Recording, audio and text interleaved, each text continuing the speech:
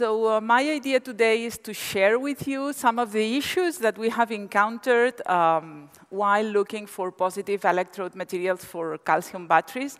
We started on this a while ago, and since then we have made some progresses, but still we have come across some difficulties, so I hope we can all share these experiences here and learn from each other.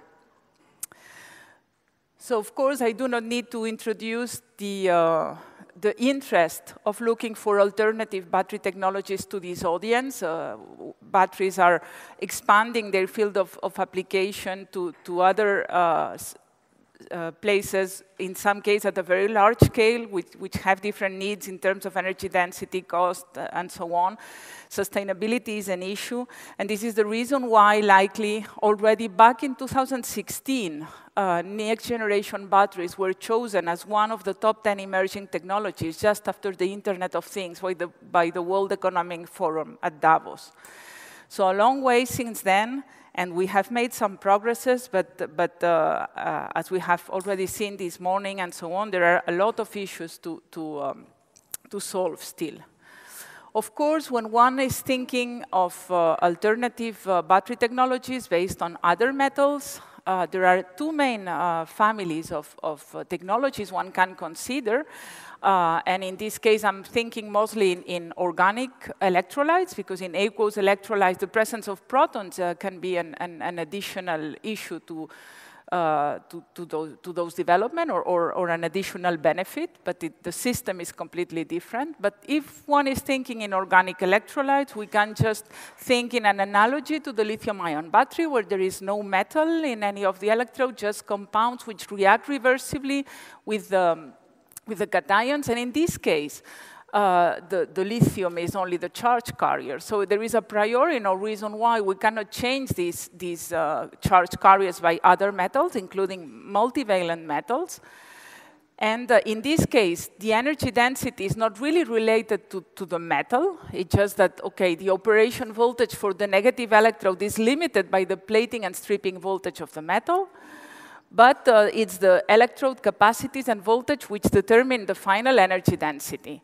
The thing here is that with multivalent ions, the Coulombic interactions for the transport, both in the electrodes and the electrolyte, may play a role. But essentially, this is somehow similar to lithium-ion, and the most similar system, of course, is the sodium-ion because of the chemical similarity, and one does not have the issues related to multivalent ions. But the more interesting concept is to use a metal as a negative electrode, because they can deliver very high energy density. But those come to an additional issue, is that we need to master the process of reversible electrodeposition of the metal. And this is by no means easy, not even with single-valent metals. So here, really, this is the most challenging concept. But when looking for new technologies, I think that this is really worth the effort. And here you can see the volumetric and gravimetric capacities of some metals, just compared with graphite, which is the state of the art in the lithium-ion battery technology. And for multivalent metals, you see that because they are multivalent, you can get very high capacities, both at gravimetric and volumetric scale, depending on the density, of course. And another interesting metric is just look at the standard redox potential. And of course, for aluminum is more limited, magnesium is lower, and calcium is really very similar to lithium and sodium. So a priori, making calcium metal anode batteries, if we are able to find high voltage cathodes, we could get very high energy density. Of course, we were not the first to think on this technology, and this is wants to be a historical chart. So the first use of calcium was as an additive in lead-acid batteries, but in the 60s, they already thought that calcium was electropositive enough to develop metal anode batteries. In this case, this was considered for primary thermal batteries, for military applications mostly. And there was even the consideration of using molten salt or solid electrolytes at the time. This research was mostly empiric, and the publications just report assembly of a cell, performance, but there is no material science investigations inside.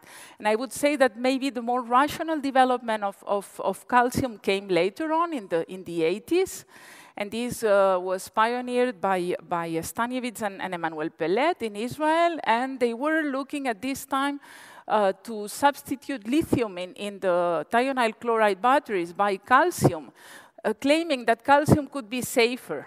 These are primary batteries, and the idea was that calcium would have higher conductivity and higher melting point than lithium, and that upon cell reversal, calcium plating would not take place. So this would be a safer alternative. And the impossibility of calcium plating was attributed to the fact that the passivation layer form, sort of SEI in this technology, consisted of calcium chloride, and then this was not enabling the transport of calcium ions. So when we started on this, we wanted to really see whether we could have interesting properties at the cell level. And we were not able to do simulations as nice as those shown by Brian Ingram this morning for the magnesium systems, because there was not even a proof of concept of any cell. So there were so many assumptions that we had to take that we decided that we would use a very simple model. It is a simple, a single Excel spreadsheet published by Eric Berg when he was still in Peter Novak's group in Switzerland. And the idea is that one would take a cell made of one composite positive electrode, mimicking very much the composition and the porosity and so on of optimized composite electrodes for the lithium-ion battery technology, and we would consider a metal anode. And in this case, they did some calculations for lithium sulfur or lithium metal anodes. They were considering an excess of lithium, so we did the same for calcium. We considered an excess, and we considered some real materials with the density, but also some hypothetical materials. And this is what we get. So we calculated materials, so the performances at the cell level in terms of energy density for calcium metal anode batteries with excess of calcium, and possible hypothetical positive electrode materials with voltages from 2 to 4.5 and capacities from 50 to 300. And you see that even with moderate figures of merit, we would be on par with state-of-the-art lithium-ion battery technologies, both gravimetrically and volumetrically. So, of course, this is back-of-the-envelope calculations, and we assumed we try to assume as realistic parameters as possible, but still this at least means that this means to be further studied. So the main issue at that point was that the viable calcium electrodeposition had not been proved, and in fact there were pioneering studies by the group of Doron Auerbach in Israel, who, as you know, they did the proof of concept for the magnesium batteries, and they tried to electrodeposit calcium in organic solvents, such as those used for the lithium-ion batteries, and they came to the conclusion that calcium electrodeposition in organic solvents was not possible. And this, again, due to the fact that the SEI form would not really be an SEI, would not be a solid electrolyte, and would not be able to conduct calcium. So, of course, this hindered any investigation about cathode, with some exceptions, like the work of Glenn Amatucci, who studied calcium intercalation in V2O5, or also some work in Argonne National Lab, where they studied Prussian blues later on. But it's true that not having an electrolyte would limit the technology. So we directed our first efforts to see whether we could find an electrolyte. So we started sparked by curiosity, the most relevant thing, scientific curiosity, the promise of potential interesting future performance, and also the fact that this technology was based on calcium, which is very abundant. And of course, we would like to focus on positive electrode materials also containing abundant elements. But the first question was, why is calcium electrodeposition thought to be impossible? Is it because of calcium mobility in the electrolyte, because of desolvation at the surface of the electrode, or if there is an SEI because of transport across this SEI, or even nucleation? So we were lucky to be funded by Toyota for a risky project, so to say, a one-year project, and we were able to see that just using conventional electrolyte formulations, in this case was a mixture of ethylene and propylene carbonate with calcium BF4 as salt, we were able to plate and strip calcium if we increase the temperature to break ion pairs. So this is the deposits we got, and of course this is far from being practically useful because the capacity is stable upon cycling, but the Coulombic efficiency is still too low because at this temperature we get a lot of electrolyte decomposition, but that was already something. And here you can see, for instance, calcium-calcium symmetric cells at 100 degrees C. You see that they have nice cyclability but huge polarization. And for comparison, here you have lithium-lithium symmetric cells at room temperature. So really, there is still room for improvement, but it is already the first proof that calcium electrodeposition is not impossible. So luckily, this work was followed by others. For instance, the group of Peter Bruce also published this other electrolyte formulation with calcium BH4 in THF, in this case with very high efficiency. The issue is that the stability of this electrolyte at high potential is moderate, and also there is a formation of calcium hydride layer on top of the electrodeposited calcium. And then there came the work by the group of Max Fichtner and Zirong Zaukarger and also Linda Nazar, and they developed a borate salt, which I'm sure is not easy to prepare, but seems to work really well. So finally, new compositions are coming into scene. There is work also at NIC in Slovenia, unraveling new salts. So electrolytes is a tricky business, but there we are starting to have more and more formulations which enable calcium plating and stripping under different circumstances. So this, of course, now opens the way to start screening positive electrode materials. So when we started with this was the only electrolyte we had at the time. It has the advantage that this salt is commercial. It's very tricky to dry, but at least one can buy it in a simple way. And we started testing materials at 100 degrees C, but we soon realized that we had to work a lot on the protocols for testing. Coming from the lithium-ion battery field, one would naively think that we would like to screen our positive electrode material just testing against calcium metal, pretty much like one does in the lithium business, in half cells. But of course, this is not a good idea because, as you have seen, calcium electrodes are very polarized, so this will for sure mislead the results, so we need a third electrode.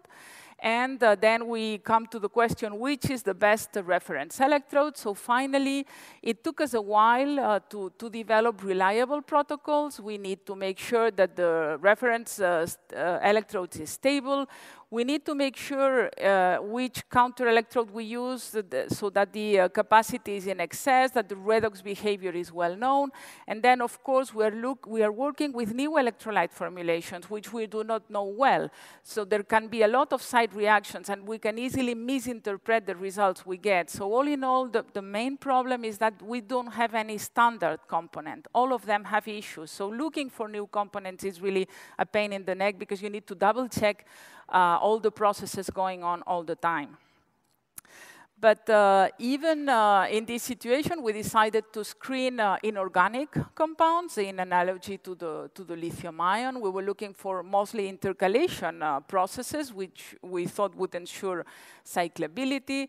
We were looking for transition metal as a redox center, either oxides, sulfides, or even nitrides, and for phases containing or not calcium in the crystal structure, because of course if we're working against a calcium metal electrode, we will have calcium in excess.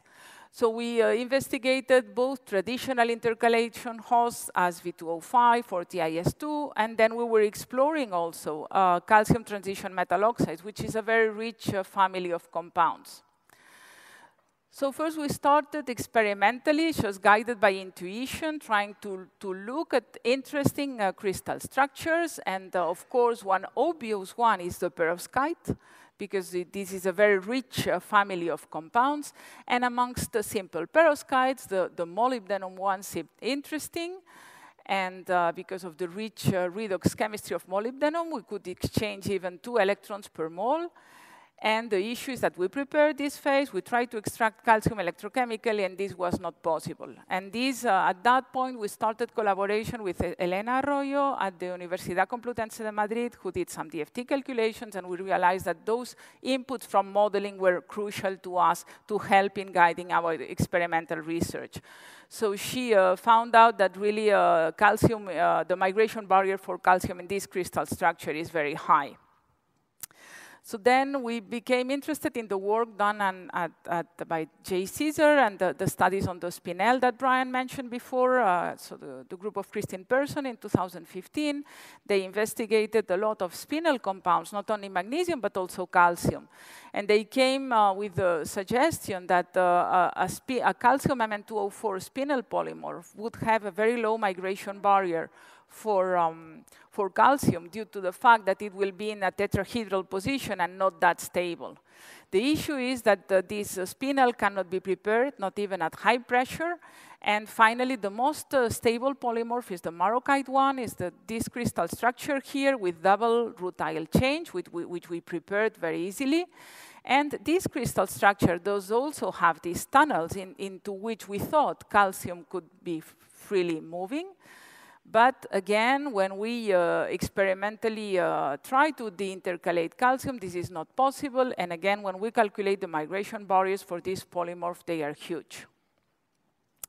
So then we came back to the origin and investigated TIS2, which has proven to intercalate many types of different species. And in fact, in 1974, already the group of Jean Rouxel in Nantes was able to intercalate calcium into TIS2.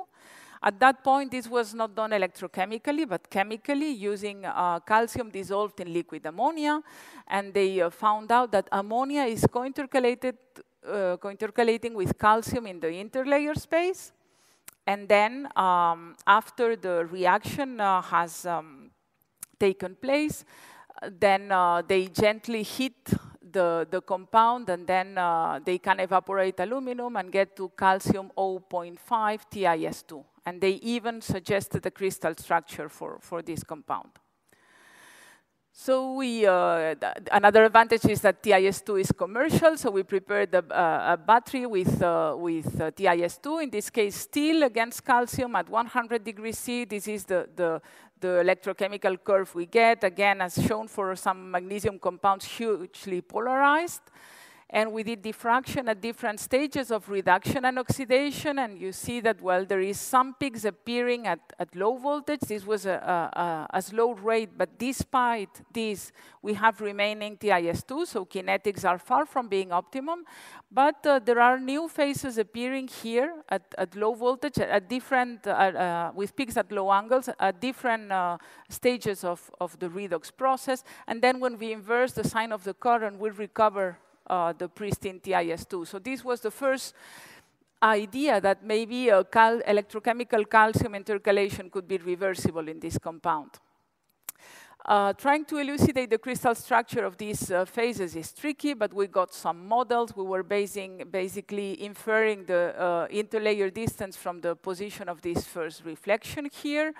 And there is a phase which we denote phase 1, which is very expanded, which we believe is due to the co-intercalation of solvent molecules with calcium in the interlayer space. Then we have another phase which has the same parameters as the one found by Jean Rouxel, which we believe could be the very same phase with maybe naked calcium intercalated in the interlayer distance. And finally, another phase that might be a stage 2 phase. But of course, we have a mixture of phases, so refining the calcium occupancy is not viable, especially if we have to consider also the presence of electrolyte molecules in the crystal structure.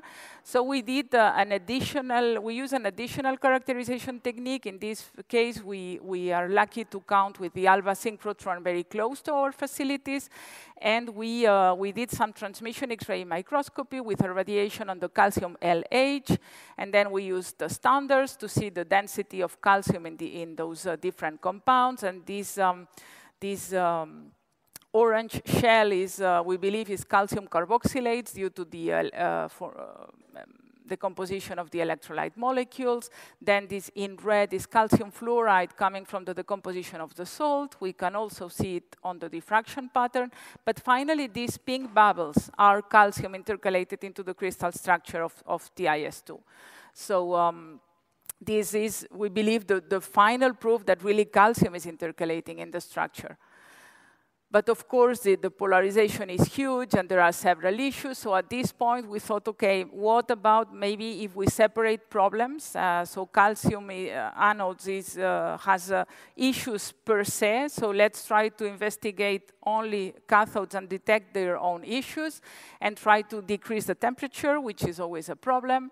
So then we had to use other counter-electrodes, and then we came to use activated carbon as counter-electrode, as Glenn Amatucci did in the past. Also, the group of Doron Auerbach was exploring positive electrode materials using activated carbon. And there are some companies, one German company, for instance, producing this as a cloth. So it's very easy, it's commercial. So we decided to change our protocol to use carbon cloth as negative electrode. This is the only issue here is that it has a capacitive mechanism. So the capacity is very small. So then you need to make sure that your cell is well balanced, that you have an excess capacity to test your positive electrode. But this proved to work very well. And in the case of TiS2, we were able to use a calcium TFSI, which is also commercial and is sold very dry by some companies and used, for instance, PC. And this enabled us to again repeat the test at 100 degrees C, and we see that here there are only two phases forming. So the phase 2 is not being formed. And so the electrolyte does have an influence on the redox mechanism, but we were able also to decrease the temperature and still see the intercalation in TiS2. So then we were able to do some operando diffraction at the ALVA synchrotron. We were using these cells, which enable circulation of a fluid, so you can do experiments in temperature. And in this case, we did some experiments at 65 degrees C. And we see that the mechanism is even more complex than what we have thought, because some of the peaks of those phases are shifting depending on the rate of reduction. So maybe the degree of solvent co-intercalation can be different as well. So this is something that we are still elucidating. So then, just to come back to our efforts to look for calcium transition metal compounds, we were interested in, as I mentioned, perovskite, but also in hexagonal perovskite. And this is a derivative of an hexagonal perovskite, which this family of compounds has been studied a lot for its magnetic properties. It has a structure which has this 1D framework, which is chains of octahedra and trigonal prismatic cobalt and another transition metal, like, for instance, manganese, which are sharing phases. So they were looking at the couplings between the transition metal in the chains and between different chains. So there is really a lot of literature on these compounds. And in between those chains, there are calcium, which in our eyes could be maybe mobile. So we explored this family of compounds, and at this time we were already, we had already established this protocol to measure against activated carbon, and we were able to do operando studies at the ALVA synchrotron at room temperature.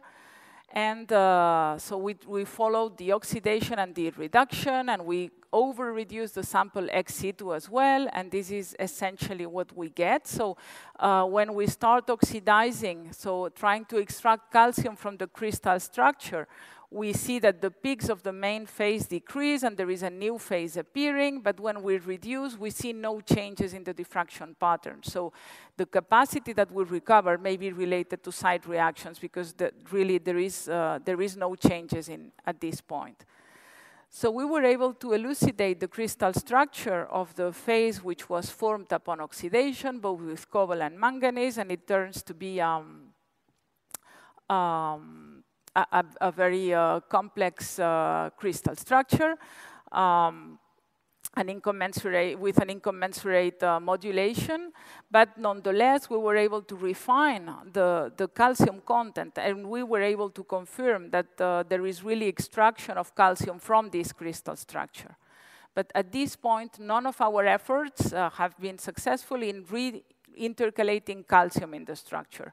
So these may be due to different issues. Maybe desolvation of calcium from the electrolyte molecules to re-intercalate is an issue.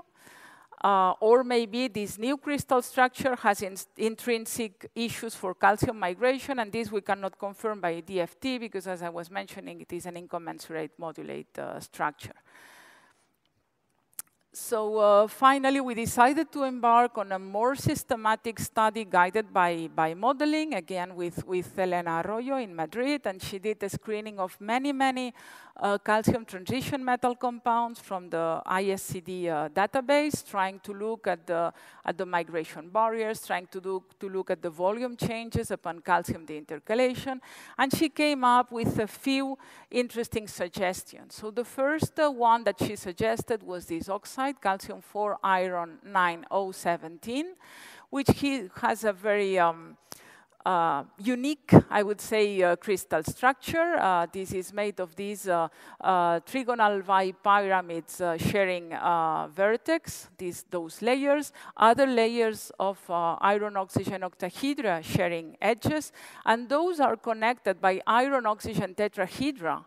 And in the middle, there are calcium ions sitting. So this is a really strange structure, a strange composition as well. The oxidation state for iron here is 2.8. So we wouldn't get any interesting capacity unless we can play in the iron 3, iron 4 redox couple. But still, we thought it was really relevant to investigate it chemically. And one of the first issues we had is that this crystal structure is reported from single crystal X-ray diffraction. So we had to see how to prepare this in the bulk. This turned to be very tricky. And finally, we only succeeded from those specific precursors and tuning very well the oxidation state of iron by playing with the precursors in a sealed tube and with quenching. So this took us a while. And finally, we got a diffraction pattern which seems to be what we expected, but there are some differences here. We did some electron diffraction, and we found some streaking along the z-axis, which was indicative of some sort of disorder. And when we were trying to refine this crystal structure from synchrotron or neutron data, we ran into a lot of problems because we were not able to get a successful refinement. So then we started collaboration with CIC Energy Gune, with Montse Casas and Jon Serrano, and the FOLDS program that they are developing, because we thought that maybe this could be due to the presence of stacking folds. And as you have seen, those tetrahedra here are linking the layers, but maybe there could be a folding in this structure. And here you can see the simulation for the fully ordered structure. And this is the experimental pattern that we get. And this is the disordered simulated structure with a lot of stacking folds. So we got a very good matching, and we thought that this made sense because, of course, this phase is metastable. It's prepared at high temperature, then we quench, so it should be folded. But are those folds real? But then we did some TEM, and we were able to really see that the structure is full of stacking folds. So now at this point, of course, as you may have imagined, this phase is not electrochemically active. We didn't manage to get any calcium extraction from it, but the question is it due to the fact that there are so many stacking folds here that the calcium cannot migrate in the crystal structure? And then this is still an open question because for the moment we have not been able to prepare this phase with less stacking faults because it's very tricky. So then other phases that Elena suggested are the two that I will mention now. So one is calcium 2 MnO3.5. This is a defective Rutherford-Popper perovskite-like structure. And you see that it has a defect oxygen, which is here. So in fact, manganese, does not have an octahedral coordination, but a pyramidal one. And this is the view of the structure. She calculated the barriers for migration of calcium in the crystal structure. Of course, in this direction is huge, but in some of the directions, it turned to be rather affordable, so to say, or around 1.0 electron volts, which is high, but maybe achievable. And the theoretical capacity, if we only played on the redox 3, manganese 3, manganese 4, would be interesting. So we decided to prepare it. And the other phase which she came with is the calcium V2O4, which has a crystal structure very similar to the manganese polymorphs that we had studied before without any success. And again, in some directions, she really found very low migration barriers, about 0.5.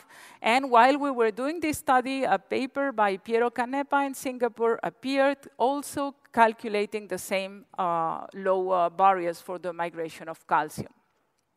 So, okay, we prepared these two phases. We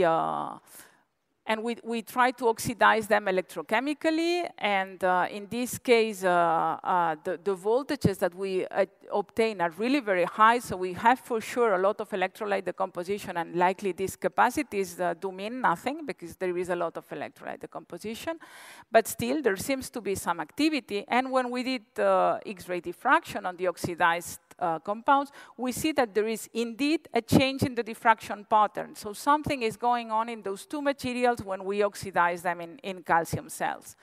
So to try to elucidate which was the crystal structure of these oxidized samples, we did again some X-ray diffraction at ALVA.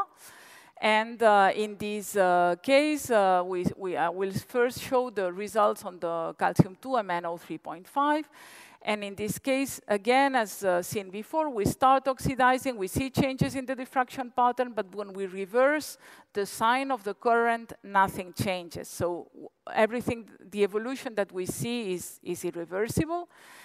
And we thought it would be a case similar to the cobalt one. The issue is that when we go here and refine the calcium occupation in the crystal structure, it hasn't changed. So we are not really extracting calcium from a crystal structure, which is puzzling, because we seem to be oxidizing and something is going on. So the most obvious choice, if there is not positive electrode, positive ions going out, there might be negative ions coming in. I mean, it's the only possibility. And which negative ions? Well, maybe oxide or maybe fluoride, because Rutherford-Popper compounds have been studied as cathodes for fluoride ion batteries. So then we did a Fourier map of these oxidized phase, and we indeed see some electron density in some places. First of all, in the vacancies, so the oxygen vacancies that they are in the structure, which I showed before, are filled. And not only there, but also in this calcium-oxygen layer, which is where fluorine intercalates when they are looking at this for fluoride ion batteries. So we presume this was due to fluorine intercalation. We confirmed this by yields and EDX, and we see that the amount of fluoride is slightly higher than the amount of vacancies. So we are filling not only the vacancies, but also some positions here. So this material is useless as cathode for calcium batteries. Maybe it could be interesting in the fluoride batteries. So. And this, the final proof is that we only form this oxidized phase in fluorine-containing electrolytes. So we use LP30, LiPF6, which has fluoride, and it forms due to electrolyte decomposition at high voltage. We form the phase. With cesium fluoride as electrolyte, we form this phase, and with LiBOP, which doesn't have any fluoride, we do not form this phase. So for us, this is the final confirmation that the charge compensation mechanism, in this case, does not involve any calcium extraction, but just fluorine intercalation. And finally, we come to the results of calcium V2O4. And in this case, again, we oxidize and we see some changes in the diffraction pattern. And then, but in this case, when we reverse the sign of the current, we see an evolution of the partners. But strangely, it does not follow the same path. So the oxidation seems to be biphasic, while the reduction seems to go through a solid solution mechanism. So when we refine the crystal structure of the oxidized phase, we find indeed that the amount of calcium in the crystal structure has decreased by not much, 0.6, which is not a lot, but still coming from where we come, this was really a success to us. And when we reduce, this phase is still there, but the cell parameters do change when we intercalate calcium. So here you see, for instance, along the time, the phase fraction, so the pristine phase decreases when we oxidize. We have this new oxidized phase appearing, and then upon reduction, the amount of both phases is not modified. And the calcium occupancy in this phase is the calcium content is constant upon oxidation, but is increasing upon reduction. And the total amount of calcium in both phases is also increasing upon reduction. So we see some reversibility here. The reasons for this change in the mechanism are not still well understood, and of course more work is needed on this compound. But at least this is a proof that we were able to de-intercalate and re-intercalate naked calcium ions in this crystal structure. Upon cycling, the electrochemical curve is very different. So this is also in agreement with the fact that this first cycle is different from the others, but we still need to understand why. So there is still a long way to go, but at least this is a final proof that this is reversible. So finally, to recap, and also leave time for discussion and questions. This is a summary of the landscape that we found when looking at very different materials, screening them as potential positive electrodes for calcium cells. In TIS2, which almost intercalates anything, we found that we can intercalate mostly solvated calcium ions, but it's reversible.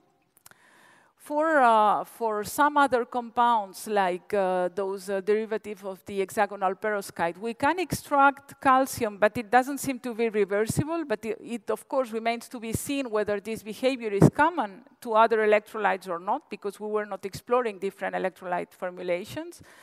Some other compounds, we can only prepare them in containing a large amount of stacking folds, and these may also have an influence in the behavior we observe.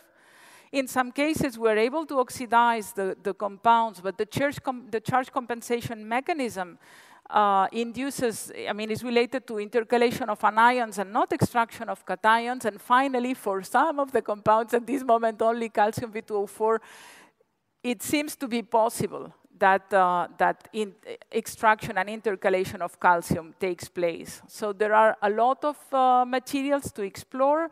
And here, as I mentioned, this compound is almost isostructural with the manganese 1, but really the cell parameters are different. The size of the positions into which calcium has to migrate is different, and this makes a huge difference in the migration barrier. So this is something that needs to be explored as well. And so we believe that we cannot neglect the fact that when looking at, when screening positive electrode materials, one has to take into account the electrolyte, even if we don't want to, because with multivalent ions, the interaction with solvents is crucial. And then, of course, we need to couple a lot with research on the electrolytes, because this will have a huge influence, we believe, in the results we get. In TIS2, only switching from calcium BF4 to TFSI made a difference. And finally, also, as also already pointed out by Brian, the methodology in new battery chemistries needs to be carefully developed. Blank experiments are crucial, 3 electrode cells, using an array of techniques as large as possible to make sure that all the pieces of the puzzle fit, because we do not know the other battery components well. There are many possible side reactions, and we don't want our results to be biased. And I would like to finish by this slide, which I like a lot. This was given by Ralph Broad, which was one of the pioneers of the lithium-ion battery technology. And he tries to sketch the whole process for a new battery technology development. From a concept validation, someone that one day has an idea in the lab and does some experiments with some grams of materials, with 1 PhD, things work well, then we need to scale up, we need to do testing and so on. And finally, only some of the technologies, very few, will go to the market, and after a very long time. And in this case, you will see that some of the results within the eMagic project with magnesium have followed this pathway. So a lot of materials investigated, it's tricky to make prototypes and so on. So I think this is a nice chart to exemplify our research. So even in the most conservative estimation, this means many years. But I want to finish with a positive message. I am an optimistic person by nature, and even if we didn't have very astonishing results in terms of capacity or cyclability or anything, I think that we have learned a lot from the system, and these new battery chemistries, as mentioned by Brian, are a nice playground for us as material chemists. And just finally, would like to acknowledge all the people that participated in this work, which is a lot of people from ICMAP who have worked on the electrolyte, on the cathodes, different cathodes. Our collaborators, Patrick Johansson in Sweden for electrolytes, of course, Elena Arroyo with all the DFT calculations, people from CIC who are helping us with these structures with stacking folds, Patrice Rosier in Sirimat in France with the synthesis of the vanadium compounds, and also people at Alba for characterization, and Toyota, who funded our beginning in the calcium world, and then we were funded by the European Commission for a project which has recently finished. And thank you very much for your attention, and I'd be happy to take any questions. Thank you very much.